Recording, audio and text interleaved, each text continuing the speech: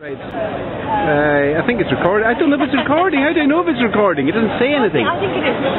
There's a red light going. No, there's no red light. Anyway, I'm here on Cork Street. That's it. There's no red light. How do you know it's recording? It's not recording. There's no point. I pressed the button. Is it recording or not? I think it is, but I've turned the display off. Look, if I turn the display on. Display off. Red light. And we're recording.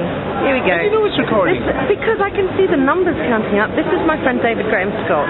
DGS. Otherwise known as DGS. Filmmaker, or so he says. And we're on Cork Street tonight. And the video quality is not going to be that great, and the audio is not that great. But we thought we'd just said what we're doing. We've been to a couple of galleries so far. And you've seen a couple of things. Who's that Scottish guy? Hausen. Peter Hausen. There we go. One painting by Peter Hausen. That's all right, no? Yeah, that's good.